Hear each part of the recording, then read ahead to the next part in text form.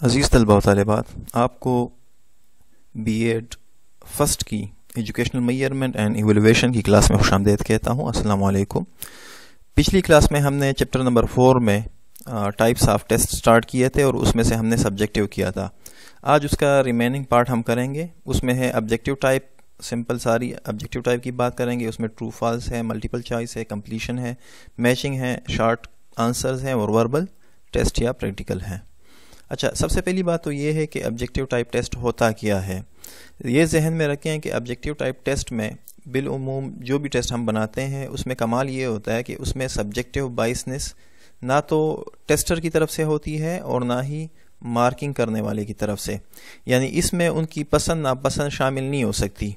Objective type test میں اگر آپ نے ایک نمبر صحیح کیا تو اس ایک ہی نمبر آپ کو ملے گا، اور اگر آپ نے غلط کیا تو آپ کو 0 ملیں گے، یعنی اس میں اس کی مرضی نہیں چلے گی کہ ایگزامینر اپنی طرف سے 2-3 نمبر آپ کو ایکسٹرا دے دیں۔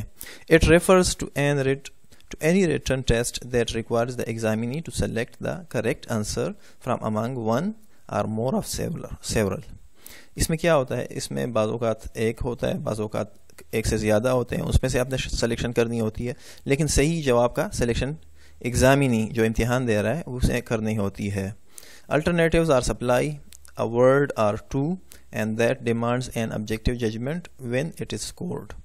بس اس میں پھر وہ ایک دو آپ کے لیے اور سب آپشن دیے جاتے ہیں تاکہ اس کے ذریعے آپ کو ہمیں پتہ چلے کہ آپ صحیح جانتے ہو کہ نہیں جانتے، ٹھیک ہے، اور وہ آپ کی سکورنگ میں بھی پھر ہمیں پتہ چل جاتا ہے کہ آپ نے صحیح جو کیے ہیں تو اس کی وجہ سے آپ کو سکورز مل جاتے ہیں۔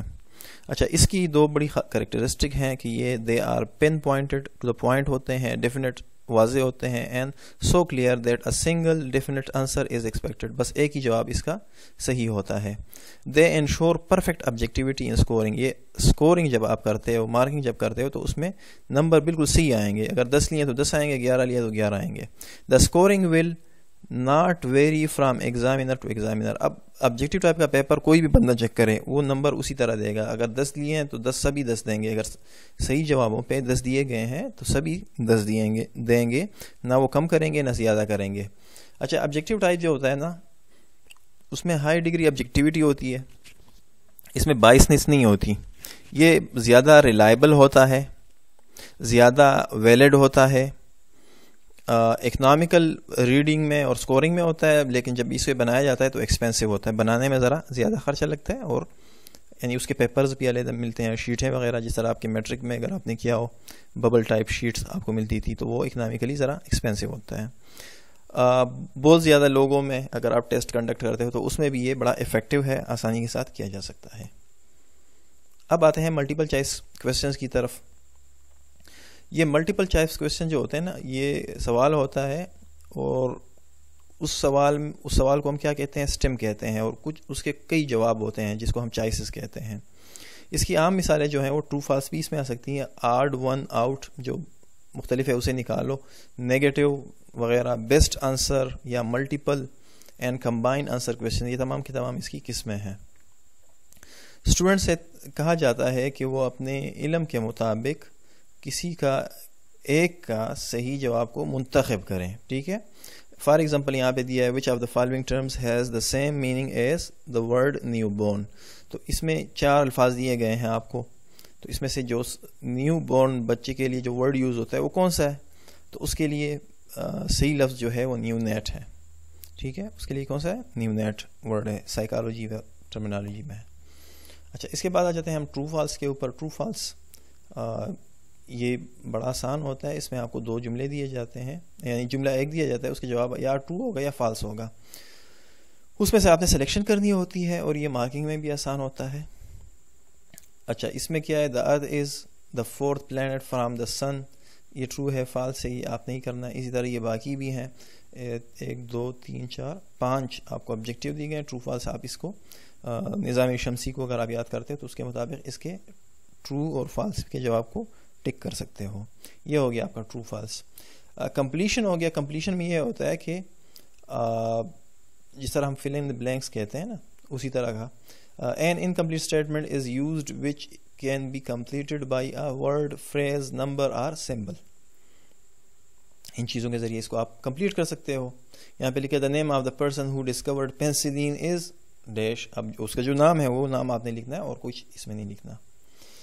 اس کے بعد آ جاتا ہے میچنگ والا. تو میچنگ میں کیا ہوتا ہے, اس میں میچنگ ٹائپ آئٹم میں اے اور بی ہمارے پاس دو کالمز ہوتے ہیں, ایک کو اسٹیمولس کہتے ہیں, دوسرے کو پریمیسز کہتے ہیں. یعنی پہلے والے کو اسٹیمولس اور پریمیسز کہتے ہیں اور دوسرے کو جو بی ہے اس کو ریسپانسز کہتے ہیں. ریسپانس اس کا جواب ہوتا ہے.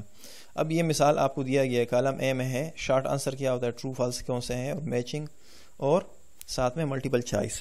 تو ان سب کی ڈیفینیشنز یہ دوسرے کالم بی میں موجود ہے. اب آپ نے دیکھنا ہے سپلائی ٹائپ آف کویسچن یہ کون سا ہوگا.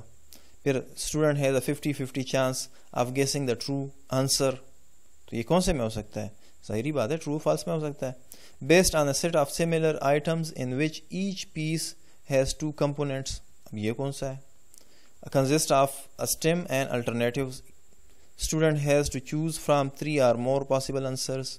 تو یہ آپ نے خود اس کو کر لینا ہے تاکہ آپ کو یاد بھی ہو جائے کہ یہ اس کی میننگ کیا ہے. شارٹ آنسرز کیا ہوتا ہے, آپ ایک پیراگراف بناتے ہو شارٹ آنسر میں. دیکھیں بعض اوقات شارٹ آنسر ہمارے پاس ایک جملے کے ہوتے ہیں بالعموم عام طور پر, لیکن یہ اس طرح ضروری نہیں کہ ہمیشہ ایک ہی جملے کے شارٹ آنسر ہوں, بلکہ یہ آپ کے 1-2-3 لائن کے بھی ہو سکتے ہیں. اوپننگ دیکھیں اس میں کیا ہوتا ہے, پیراگراف آپ بنائیں, opening sentence that rewards the question with a short answer, کہ وہ جو کویسچن ہے اس کا جواب شارٹ آنسر میں دیا جائے.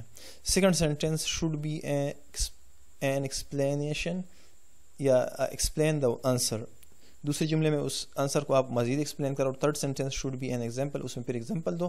اور last sentence should rape the answer up and conclude your answer, اور جو لاسٹ سینٹینس ہوتا ہے وہ سب کو جمع کر کے اس کا رزلٹ نکال دیتا ہے. The item is presented as direct question which can be answered by a word, phrase, number or symbol. جو آئٹم ہوتا ہے نا اس کو پریزنٹ کیا جائے ڈائریکٹ کویسچن کے ذریعے, اور اس کو آپ ایک لفظ یا فریز یا نمبر یا سمبل سے ظاہر کر سکتے ہو. مثال کے طور پر who discovered penicillin, صحیح ہے, تو اس کا ایک جواب, اس کا تو ایک لفظ میں جواب دے سکتے ہو, لیکن آپ اس کو 2-3 جملوں میں بھی لکھ سکتے ہو. اب یہ جو قسم ہے وربل ٹیسٹ والی یا پریکٹیکل ہم جسے کہتے ہیں, اس میں 2 قسم کی باتیں آ جاتی ہیں یہاں پہ.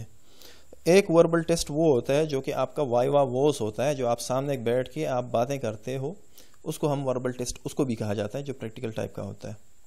لیکن ایک اور وربل بھی ہوتا ہے جس میں یہ بات یاد رکھیں, ایک ہوتا ہے وربل ٹیسٹ, ایک ہوتا ہے non verbal test. Verbal test وہ ہوتا ہے جس میں آپ الفاظ کا استعمال کرتے ہیں.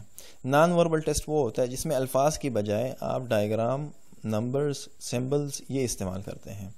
ٹھیک ہے, تو یہ وربل ٹیسٹ جو ہے اس میں کیا ہوتا ہے, اس میں دیکھیں آپ کہ verbal aptitude test, also known as verbal reasoning or verbal ability test, is a standardized test designed to assess a job candidate's knowledge of English as well as their reasoning ability. ٹھیک ہے, verbal aptitude test میں کیا ہوتا ہے, اس میں ساتھ میں English بھی معلوم کرتے ہیں اور آپ کی ریزننگ ایبلٹی کا بھی جائزہ لیتے ہیں.